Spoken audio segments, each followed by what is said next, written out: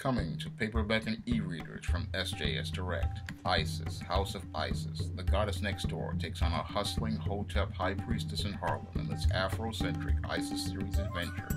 Pre-order Isis, House of Isis on Amazon.com today.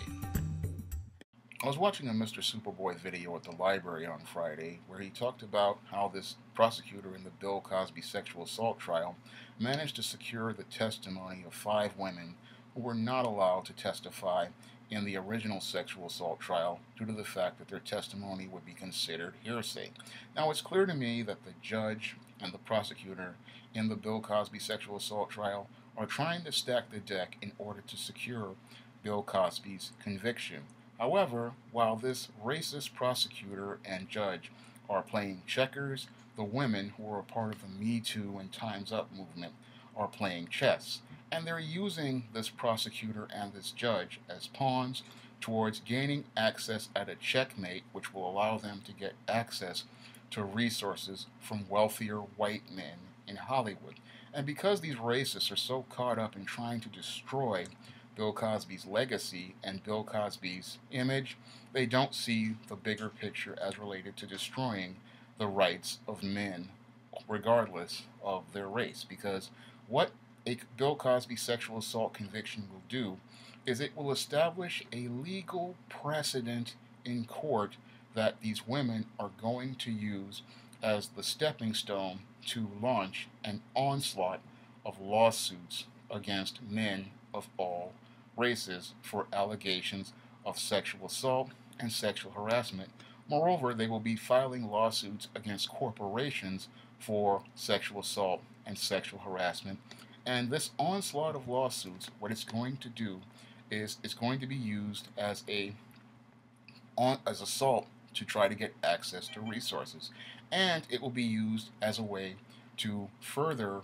curtail men's rights in America. But because these racists are so caught up in their hatred and contempt for Bill Cosby, they can't see the damage that their actions are going to do to other men in America. Because men's rights have already been restricted, to the point where men are literally chafing at oppression in this gynocentric Jim Crow. And what they want to do is they want to further curtail men's rights, and then they want to get access to resources by saying that they're victims through damages. Because the women of the Me Too and the Time's Up movement, this case is not about sexual assault and sexual harassment. It's really about trying to further impose gynocentric Jim Crow on men of all races and restrict men's rights of all races. But this racist prosecutor and this racist judge, they can't see the bigger picture as related to the rights of all men in America, and they can't see how this legal precedent is going to be used against all men in America, because they're too all in their feelings about trying to destroy a wealthy black man to see the damage they're going to do to all men of all races. Because once Bill Cosby is convicted of sexual assault based on such a very weak and flimsy case, what's going to happen is it's going to lead to women going out here and believing that they can try cases in the court of public opinion without using the courts for due process, and that the courts in terms of due process will just be a rubber stamp for whatever females have to say or whatever feelings they have, without bringing in any sort of facts, logic, or reason to reinforce their case. So they're going to set a legal precedent which will weaken the courts and then allow the females to then come in and then use the courts as a battering ram to oppress men even further, because they can come in with their allegations and then try to use them to secure judgments against not only men like your Harvey Weinstein, but also the corporations behind them, in saying that these corporations were negligent and they should be held equally liable for whatever allegations of sexual harassment or sexual assault transpired in their workplaces and their work environments. And the courts will then use the juries to then hand out multi-million-dollar judgments to these alleged victims who were just using the courts as a way to get easy access to resources to take care of themselves in their older age. And this is what most people aren't understanding about this, is that many of the women who are making these allegations Many of these women are older women whose attempts at a Hollywood career have faded, and they're using this victim platform as a way to get a last ditch effort at attention for themselves and hopefully look to get some sort of settlement from a movie studio or an individual or a judgment against an individual that will allow them to be taken care of in their old age. And what will happen after